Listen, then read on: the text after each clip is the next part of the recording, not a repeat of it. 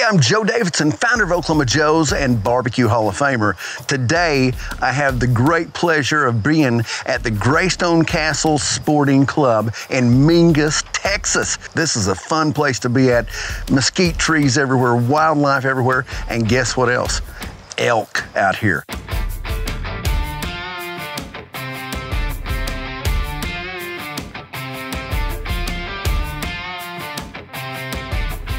So if you like beef and beef tenderloin or prime rib, wait till you taste elk like this. It's gonna knock your socks off. Now the ingredients today, I've got both a tenderloin, that's the interior portion of the back, and then I've got an entire backstrap. Look at that bad boy. Coarse ground black pepper, coarse ground salt, my Oklahoma Joe's brisket rub, duck fat, and freshly minced garlic. Now the process here is just like you would do on beef. It's got silverskin on this, so that shiny portion all the way across there, that's silverskin right there. You don't want any silverskin left on either one of these. Now on this tenderloin, really the heart of this is right through here. That's what we're after. That's the best piece of meat on an elk, I guarantee you. You'll take your knife and slip underneath it, just like that, and then just kind of slide along the top of that, and just keep your knife blade angled up when you're doing it, and it's gonna start taking that off of there. Then this other aspect of this is separating this little trim from it. So I'm taking that off as well, all the way across there. Dispose of that. Silverskin's one of those things, it's like a berry on the interior of a rib. If you don't get it off, none of the spices can actually permeate through silverskin.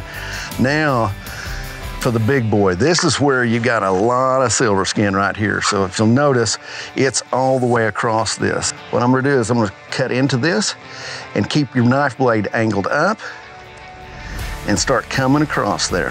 Hold this end, slide across, and this may take you 10 or 15 minutes to do the whole thing. And I got that, voila.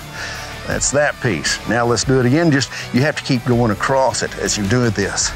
So again, make an incision, slide up, start sliding across, and keep the knife blade angled up. You don't want to be cutting into your meat too much. And it just slides all the way out of there. Okay, now all the silverskin's off and it's time for the rub. I'm gonna first of all come through and spray it with duck fat. This is gonna help all the spices adhere to it.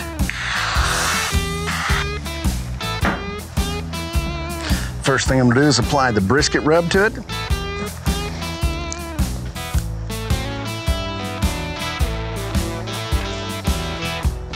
Rub that across, follow up with a little salt.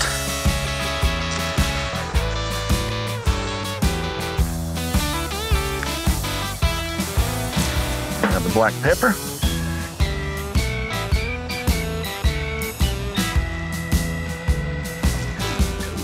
And now the minced garlic. And then just rub it in. And we're gonna repeat that on the other side as well.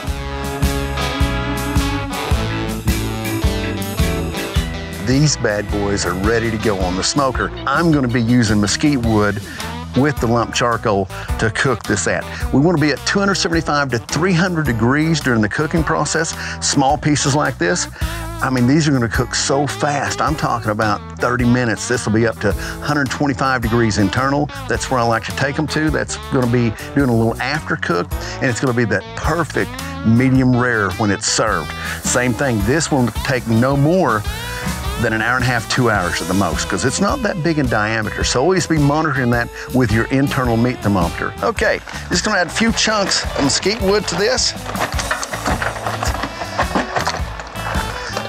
And that way I've got some fresh smoke on it when I first put those elk loins on there. We're up to temp, so now it's time to put these elk pieces of goodness on the smoker. So let's open up the door. I'm gonna put these dead center of the smoker.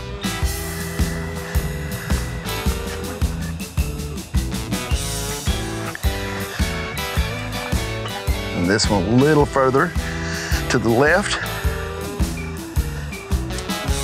Now, this is where the magic happens inside this grill. Whew. Okay, the elk is perfect now. It's at 125 degrees. It's gonna do a little after cook once we pull it off. So we're gonna let it rest for 15 minutes and then we're gonna slice it and serve it. And golly, I can't wait. Look at that. Okay, let's let them rest for 15 minutes, then we'll slice and serve. Okay, we've let it rest for 15 minutes. Let's slice this and have a look at what we got going on.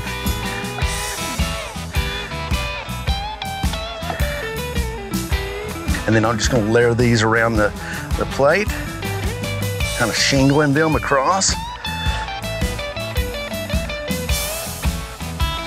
All right.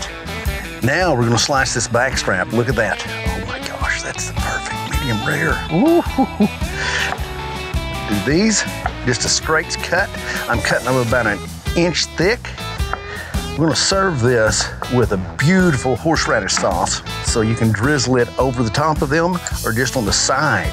So you've got a little bit of this there, a little bit over here. Same thing on this one, there and there. And this is ready to serve. I loved serving this with asparagus, Brussels sprouts, mushrooms, and then I loved fingerling potatoes with rosemary and butter seared over a hot grill as well. So that's it. You're gonna love this recipe, I promise you, and bon appetit.